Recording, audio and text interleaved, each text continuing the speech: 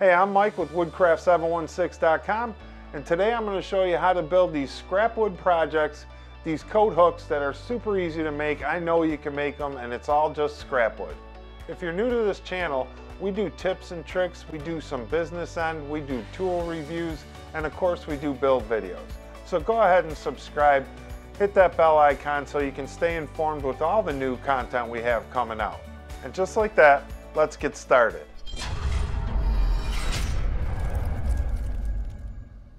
The first one we'll make is this burnt looking one. It's real rustic, super easy to make. I have this 1x10, it's about 5 feet long.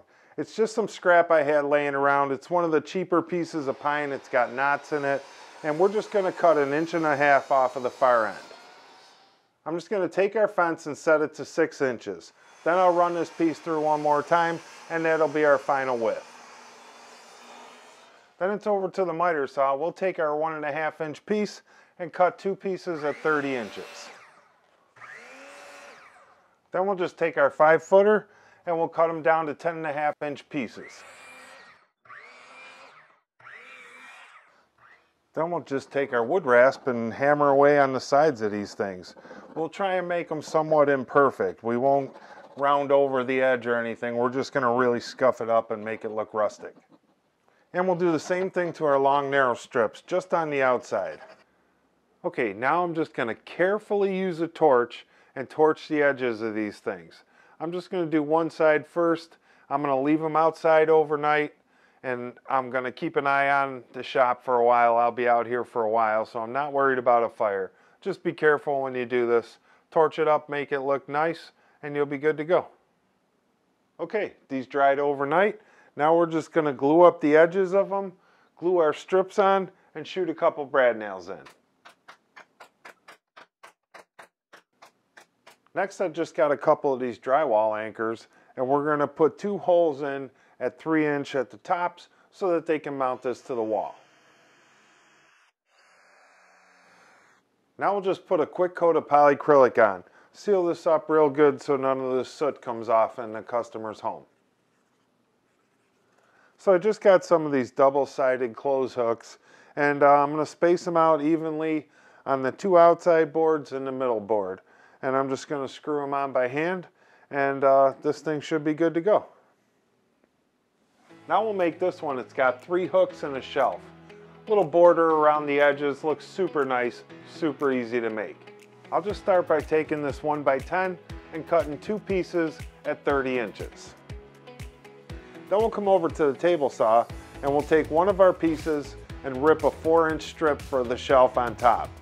Then we'll take the leftover from that and cut 3 strips at 1 5/8. Then we're going to take one of our strips and cut 2 pieces at 9 1/4 out of it.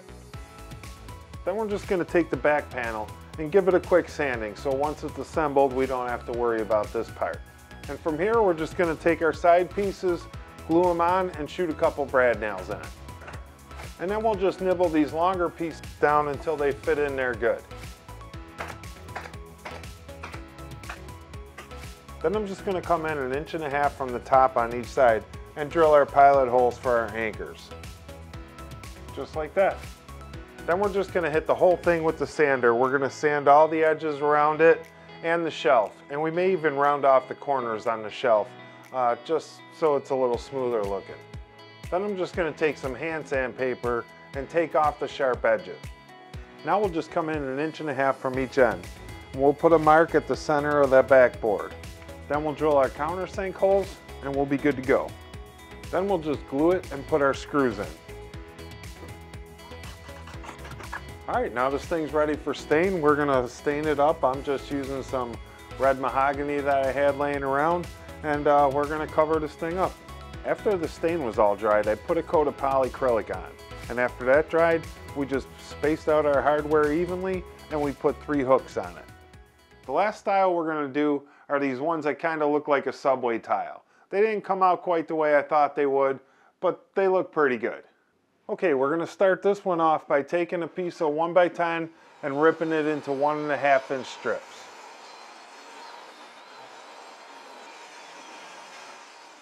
And then it's over to the miter saw where we're going to take our sticks and cut them into random lengths. anywhere from say 4 inches to 18 inches. We're just going to chop them up and get them ready for routering. Alright, now we got the router set up with an 1/8 inch round over, and we're just going to hit all 4 edges on the face side. We're going to work these things over and we're going to get through this whole pile in no time. Did you see how good these bench cookies worked out?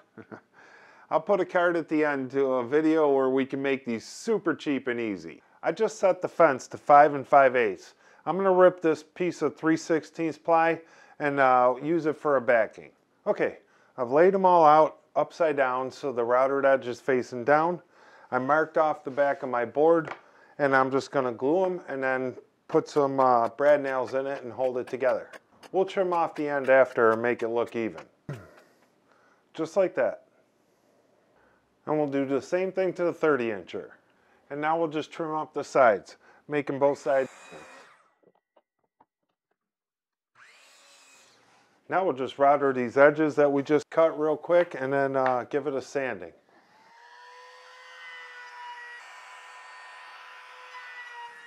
Now we'll just hit it with some 120 sandpaper, try to take off any pencil marks we have on it, check the edges, and we'll be good to go. And just like the last one, we're going to put our countersink hole in the top of each corner. Okay, I'm just going to stain the bigger one with Colonial Maple. I'm just going to try to get inside all the cracks, get this thing good to go. And for the last one here, we're just going to use espresso.